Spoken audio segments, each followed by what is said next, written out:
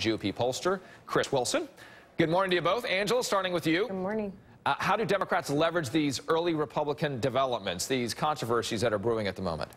Well, Richard, as you know, these things happen all the time. Right. And I think the bigger thing that we need to focus on is the Gallup poll that was released that said that politicians are the biggest problem facing America at this point, not even the economy, although it was a close second. I think the reality of that is that, you know, human frailties are fine, but the way in which you deal with them is abundantly important. I think folks are very tired of this, you know, either this or that type of political atmosphere in Washington. It's a frustrating place to work. It's a frustrating place to be on the Hill if you're elected and you can't get anything done. And it's a frustrating proposition also for the president, who's had to move solely almost through executive action because he can't get anything from Capitol Hill, from the House or the Senate side. So I think a lot of this, we have a lot to see in this upcoming 114th Congress, and I think that we're just going to have to wait and see. But I know the American people are tired of the stalemate. All right, so you're tired of the stalemate, and you're hopeful, it sounds like you're, Angela, and you know what's needed. Chris, I think you might agree with that. How do Republicans, though, quiet these stories, if at all? As Angela's saying, this always happens. You'll move on. You'll get something done. Well, it does happen, and you do move on. I think the way that Steve Scalise and Republicans need to deal with this is the same way Barack Obama dealt with his relationship with Jeremiah Wright. I mean, he immediately said that he was not aware of the hateful rhetoric that was coming out of Wright's church and moved on from it, and I think the media granted him that and said, I think the same thing will happen with Scalise. He said he wasn't aware of it. He's apologized. And as long as there's nothing else that develops there, I think it becomes yesterday's news. Where we go from here, though, is I think up to President Obama. Does he choose the path of Bill Clinton? Does he work with the Republican House and Senate and pass things like Bill Clinton did, say, for instance, with welfare reform? Or does he just take a hardcore no approach and veto anything that comes out of the Republican-led Congress? And if that's the case, then we're going to have 2 more years of gridlock, and it'll be unfortunate. I think you'll continue to see the type of polling that Angela cited, where politicians are seen as the #1 impediment to getting things done.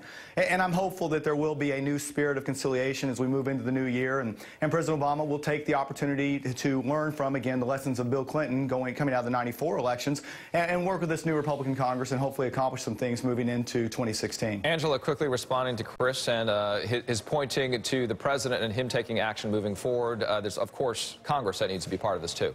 Sure, 2 things. I think that folks can learn from President Obama at this point. We did just see the Gallup poll numbers and the fact that his poll numbers now are higher than where Bill Clinton's were at this time.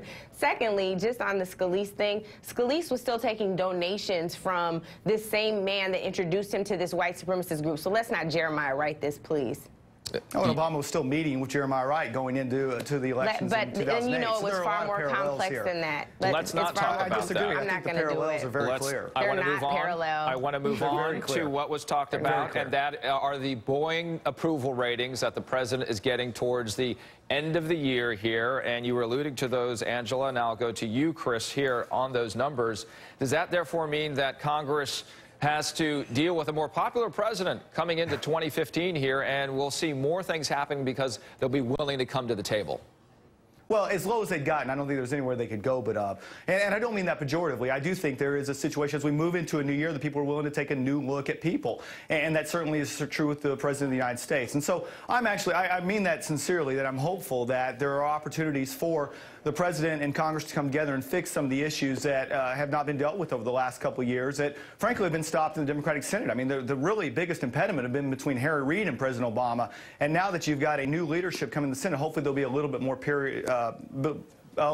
sort of spirit of bipartisanship, conciliation, and can take some of the issues that have been just sitting there and languishing for the last couple of years, and the 2 can work together on it. Again, to give the example of Bill Clinton and welfare reform working together with Republican Congress, there are a lot of issues like that I think are pretty easy that Republicans and the president can address together. So, Angela, the president liking these numbers, not only from Gallup, there's also the CNN ORC poll that also showed that those numbers are rising. So as the president moves forward, does he feel like he's got the political capital here, that he has the electorate behind him, that he can make a move? But on the flip side, we're looking at, if you will, the beginning of the waning months of his administration, and he has to kind of balance both of those at the same time.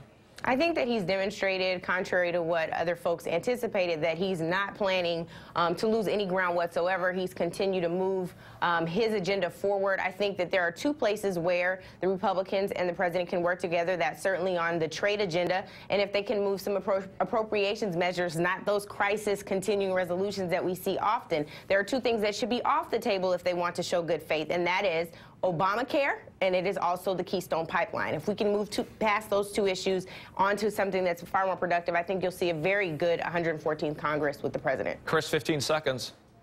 Well, I don't think there's any question Obamacare's got to be on the table. People are really hurting in terms of what it's doing to them individually and the fact that they're having to pay more for health insurance. So if he tries to take Obamacare off the table, you're going to see his approval ratings absolutely plummet. And as the American people are going to revolt against the amount of what they're having to pay in higher fees. They're losing their doctors. People are hurting over that. And I think to try and suggest that that should be off the table is a complete insensitivity of the American people and the plight that they're going through right now with health care. Chris Wilson. So I think that would be an unfortunate aspect. Chris Wilson, Angela Rye, you both have a great new year. Thanks to both for your